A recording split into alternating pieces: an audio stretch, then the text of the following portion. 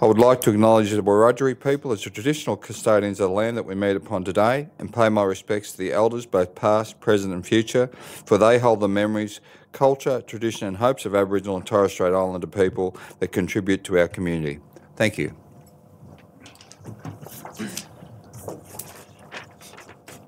I must advise you that this council meeting is being webcast and recorded. By speaking at the council meeting, you agree to being recorded and webcast.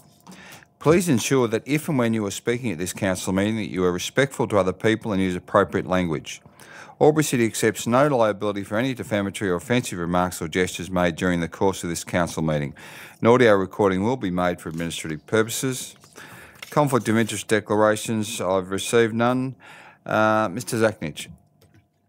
Thank you, Mr Mayor. The advice to the council meeting relates to the disclosures of political donations and requirements of the Environmental Planning and Assessment Act 1979. The Act under Section 147 requires a person submitting planning applications or submissions regarding a planning application to disclose any reportable political donation and or gifts to any local councillor or employee of council. Reportable political donations include those of or above $1,000. The disclosure statement forms are available on Council's website or from the Customer Service Centre and must be lodged in accordance with the Act. The forms are also available at the back of the chamber during meetings. In dealing with development applications, councillors need to take into account specific matters contained in the Environmental Planning and Assessment Act. Accordingly, the provisions of Section 79C1 of that Act are set out in the Council Officer's report, detailing issues to be considered. The Local Government Act 1993, Section 375A, requires that a division be called whenever a motion for a planning decision is put at a meeting of the Council. Planning decision means a decision made in the exercise of a function of Council under the Environmental Planning and Assessment Act, including a decision relating to a development application, an environmental planning instrument, a development control plan or a development contribution plan under that Act, but not including the making of an order under Division 2A of Part 6 of that Act. Thank you, Mr Mayor. Thank you, Mr Zachnich. Apologies, thanks, councillors. Councillor Glacken. Thank you, Mr Mayor. Through you to move the apologies of Councillors Con, Doxey and King and grant leave of absence for this meeting. Thank you. Councillor Thurley. I'll second the motion. Thank you. Happy to move that motion. All those in favour? Anyone against? The motion is carried. There is no mayoral minute. Action plans CM 6.1 to 6.4. Thank you, councillors. Councillor Vandervan. Thank you, Mr Mayor. Happy to move that the following action plans be received and noted. 6.1, actions complete for noting only. 6.3, actions in progress. And 6.4, long-term issues more than 3 months. Thank you. Councillor Thurley. Second the motion, Mr Mayor. Thank you. Councillor Vandervan, do you wish to speak to that at all? No, thank you, Mr Mayor. Thank you. Happy to put the motion. All those in favour? Anyone against? The motion is carried. CM7, confirmation minutes of previous meeting held on Monday the 25th of June at 6 p.m. Thank you, councillors. Councillor Stutchbury. Thank you, Mr Mayor. I move that we accept that the minutes of the council meeting held on Monday 25th of June 2018 at 6 p.m. be confirmed.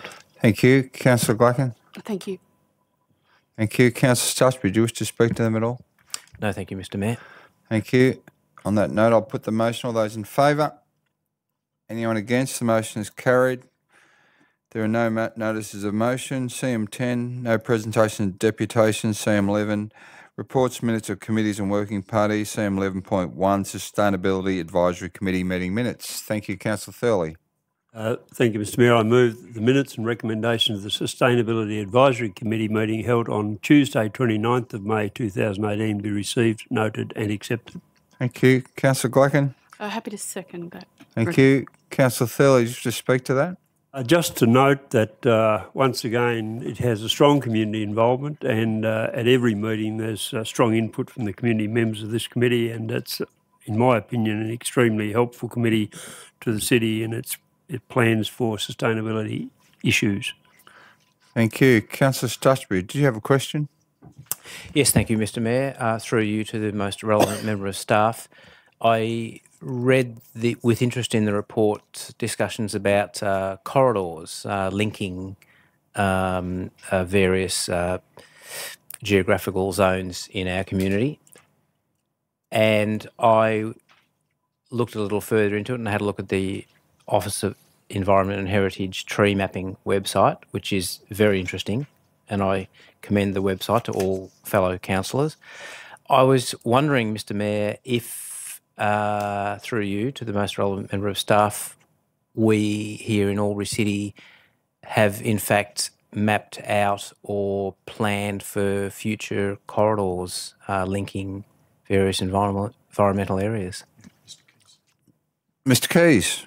Through you, Mr Mayor, certainly the current LEP identifies key corridors through our area which were picked up and identified, work done by the Albury-Wodonga Development Corporation back in the early 2000s, which include the Albury Ranges Threatened Species Strategy and the Thurgoona Threatened Species Strategy. Both of those have done extensive work looking at the threatened species across the region and how those corridors can support and encourage and proliferate those species in the local area. And the LEP, particularly through the provisions around the environmental zones, has specifically picked up on those, tried to reinforce, encourage and protect those corridors. There are other avenues, including a current review of the environmental lands that we're looking at the moment in conjunction with OEH, that will also look to try and promote that those aspects as well. Are you happy with that? Just to follow up, please, Yep. Mr Mayor. Thank you for that answer, Mr Keys. Just to follow up, looking at the tree mapping, I note that many of the trees mapped are on private property, and I assume that many of the trees are also on lands probably earmarked for future residential development. Is there a strategy in place to protect trees which are, or clumps of trees which are considered of significance in the development of these corridors? Mr Keys.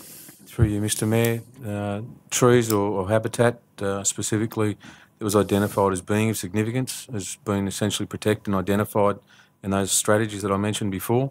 And typically they're identified in either private or publicly owned environmental lands, and so the protection should be in place for those. There have been some recent changes through the biodiversity reforms that Council's still working in conjunction with OEH, in particular around rural lands, so non-residential, non-urban areas. Also the areas of future development, land that's been specifically identified for future development has been biocertified by the New South Wales Government, and that area has been offset and protections provided for environmental offsets in these environmental corridors.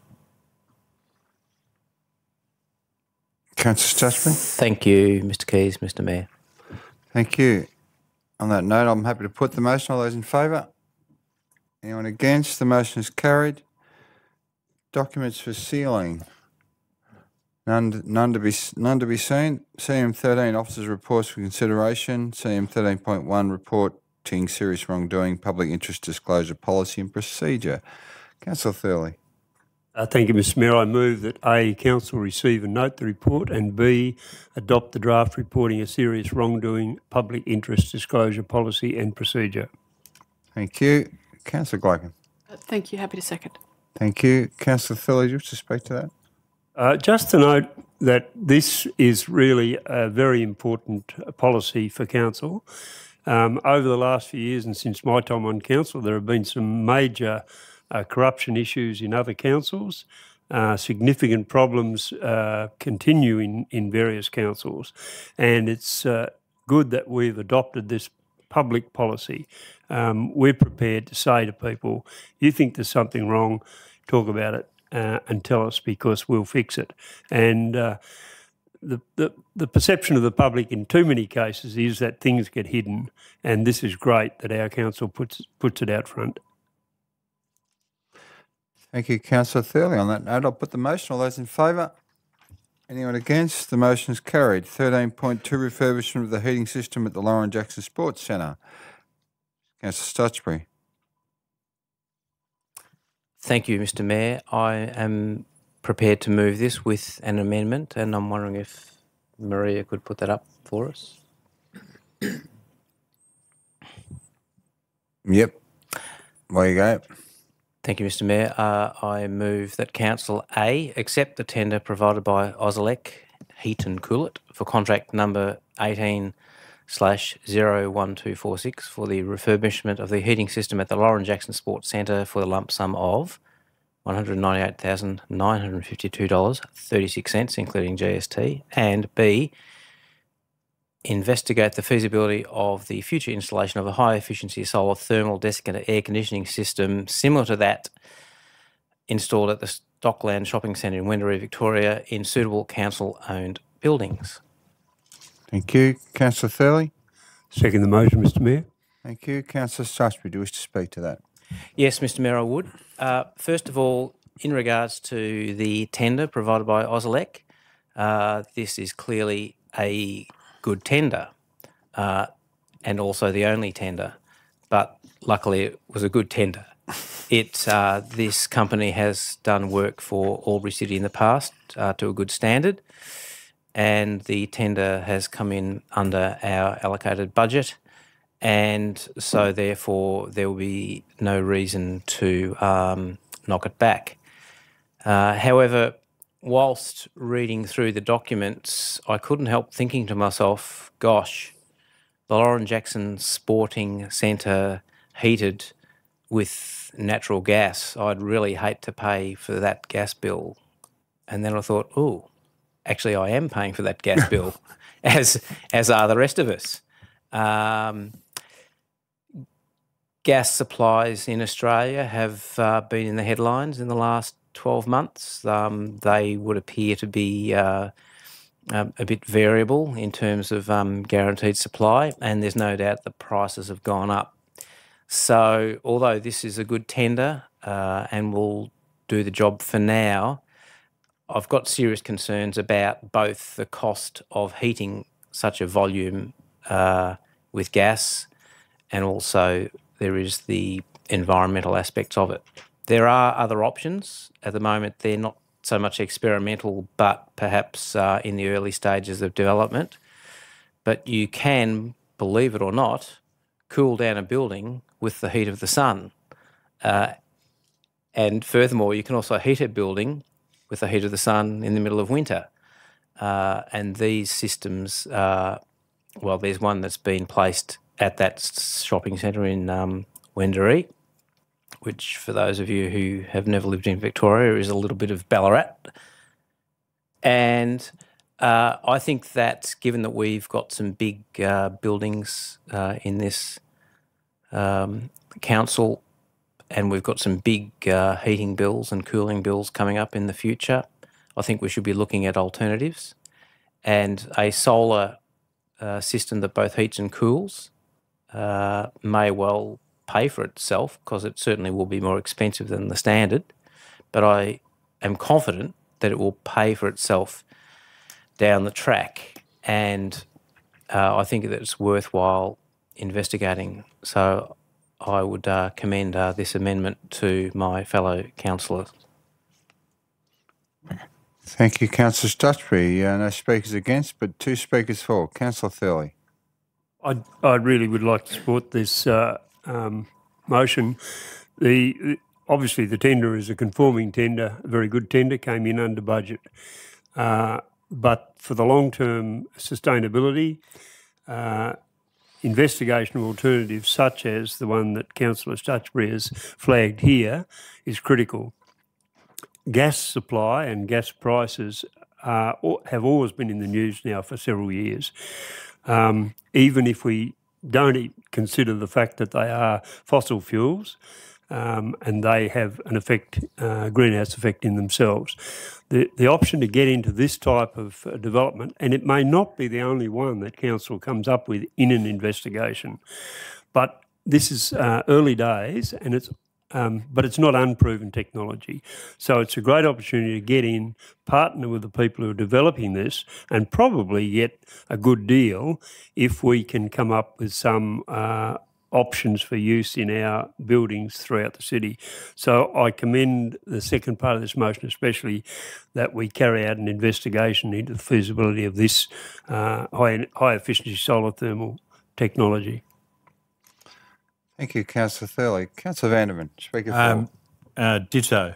And only from the perspective that we have to look at these options for the future of our energy consumption, both as an organisation that leads the way in Albury-Wodonga as far as sustainability is concerned, but just for the future of our city in trying to drive down the costs of running everything, making sure that they're climate controlled and it doesn't cost an arm and a leg and it doesn't contribute to global warming as far as we can. Now, there are some, obviously, they've learned a lot from these projects from what I read in the documentation, and there's still a lot to learn, but I think we need to start that conversation with the people that are putting these sorts of systems in place to make sure that,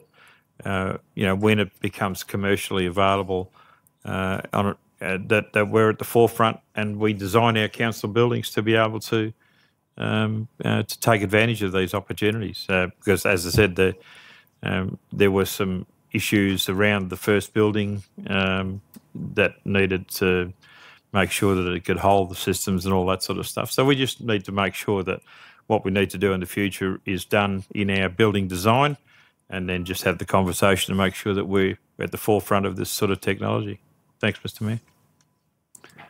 Thank you, Councillor Vanderman. Councillor Stutbury, there are no more speakers for or against. Do you wish to close debate? Yes, thank you, Mr. Mayor. Just very briefly to echo Councillor Van der Ven ditto, leadership is what's required here. We should be seen to be doing what we can to both help the environment and drive down costs, and leadership is what we could be displaying in this area. Thank you.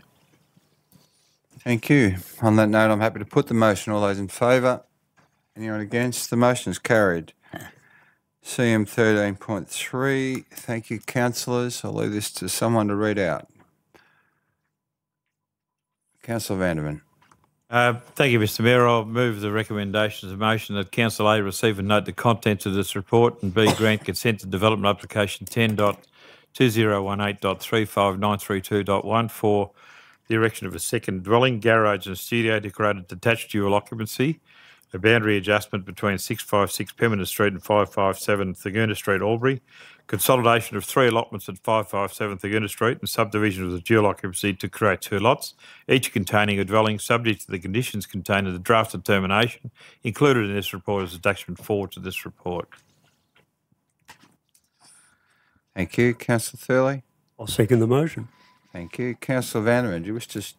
Briefly, Mr. Mayor, this particular block at the corner of Thurgoona and Pemberton has been an eyesore for over 10 years, and it's great to see somebody making something of that. What is a piece of prime real estate in Albury, and from what I see of the plans for the buildings, I think they will quite nicely fit into that area. So I don't have any issues with this. Obviously, the biggest issue might have been some contamination issues, but they appear to have been addressed in all the investigations that have been done. So no issues as far as I'm concerned with this particular development. Thanks, Mr. Mayor. Thank you. And no questions or further debate. Just probably a couple of questions, probably to Mr. Keys in relation to this development. It looks like a staged development, and there are now with this particular DA that'll make 2 dwellings on that part of the site. The access for the second development will be through Enid Lane. I know we recently acquired Enid Lane. Is there a proportion of the lane that's being asphalted so that they can access it, and who's responsible for that cost? Through Mr. Mayor, the developer of this proposal has agreed, after some consultation with council staff, to provide a seal from the Pemberton Street up to the entrance to their garage, and that will be provided at their cost. And I believe while we're on with that particular asphalting, we're sort of looking at, I know Mr. Ferris indicated earlier in the year we were looking at doing a lot more work and remediating that laneway. Is that sort of, are we going to start that, or is that to just the length and breadth of it at this point? Through you, Mr Mayor, the works that are proposed from council's side are to fix up the stormwater drainage. Yeah. And that's the only extent of works that are required in Enid Lane at this point in time. The lane's been a private lane for a long period of time. There's no major issues with access to any of the properties, but there is a drainage issue that we're going to look to get involved with and to remedy. Okay, thank you. Okay, on that note, I'll put the motion. All those in favour of division, we have Councillor Stutchbury, Councillor Cameron, Councillor Mack, Councillor Glacken, Councillor Thurling, Councillor Vanderin. The motion is carried. Thank you, councillors. We have 13.4, DA 10.2018.3595.1.1. Thank you, councillors. Councillor Glacken. Thank you, through you, Mr Chair, to move the recommendation that Council receive and note the contents of the report and grant consent to development application 10.2018.3595.1.1 for demolition, multi-dwelling housing, commercial development, shop top housing, vegetation removal, signage, associated works and subdivision of lots A, B, C, in DP 333758 and Lot 2 in DP 774628, addressed as 401 to 409 Keywell Street, South Albury, subject to conditions contained in the draft determination included at attachment 4 to this report. Thank you. Councillor Thurley. Second the motion, Mr Mayor. Thank you. Councillor Glacken, you'll start a debate on that? Just very briefly, this is a development that has been in progress for some considerable time now. It's a significant development and has therefore required significant time to be able to be progressed to this stage. The community consultation has been quite significant, and I believe this is a very positive development for this area and indeed for Albury as well. So I'm very happy to be removing this recommendation this evening. Thank you. Councillor Stutchbury, you have a question?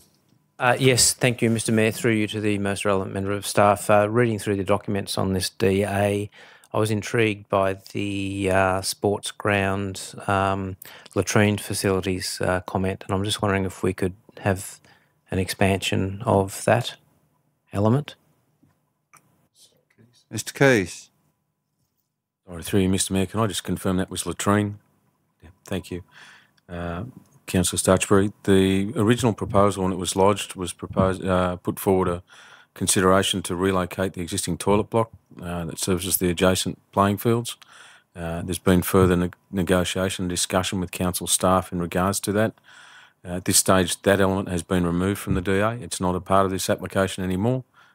Council hasn't consented for that to be part of the application. However, separate negotiations may continue depending on what's being proposed. One of the considerations is the benefits of having a brand new, fully accessible public toilet available in this location. However, there needs to be some consultation with local sporting groups who use the facility, as well as neighbouring residents. Yes, so in some way was the developer offering to redevelop the toilet block facilities on the public park as part of the DA? Through you, Mr Mayor, the developer has put forward a proposal for consideration by council to provide brand new facilities and remove the existing one from directly adjacent to the proposed boundary of the new dwellings. And that's subject to further discussion and consideration.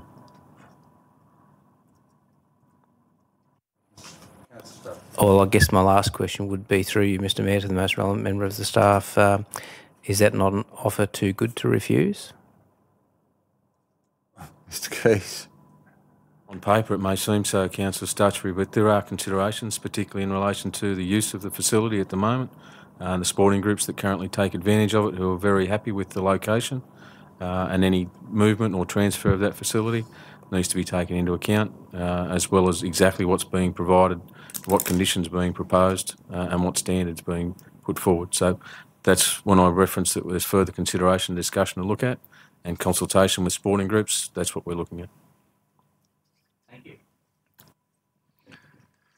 Thank you, Councillor Stutchbury. Just one from me, Mr Keys. In relation to the allotment of parking, and I get that the residents have got garage parking, but I see there's a significant allowance for visitor parking, and I for the life of me, it must be my eyes. I can't see where the 24 visitors allotment for parking is that the ingress and egress in front of the units, or?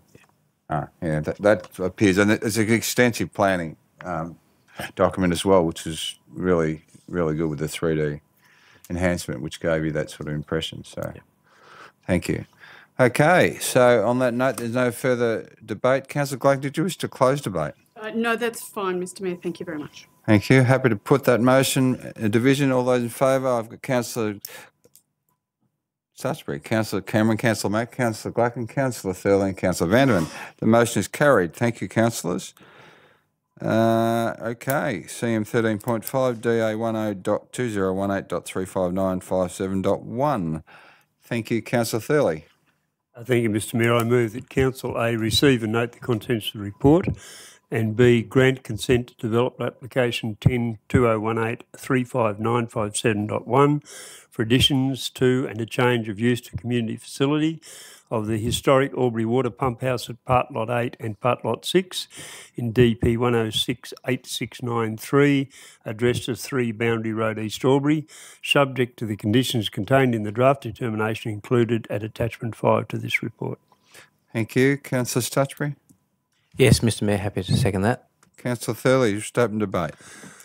Just to say that this is a wonderful opportunity to rejuvenate an historic building in the city, to get it alive and active again, and to really see something good happening down there. So I think it's just a great opportunity.